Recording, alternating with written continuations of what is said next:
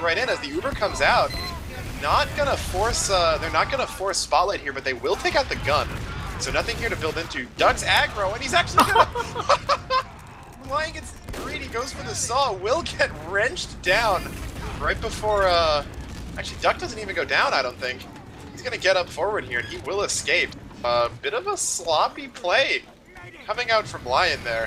As Ash wins the crits fight this time, takes both him and Spotlight out on one crit, so... Again, I feel like our casting speed here might be a little bit delayed just because neither of us are really that sure what we're seeing. I don't know what I'm seeing. Duck just dropped down out of drop down and got in a melee fight with the enemy medic, got the frag. And so the crits advantage is going to go in the favor of Spotlight for whatever the hell reason that just happened.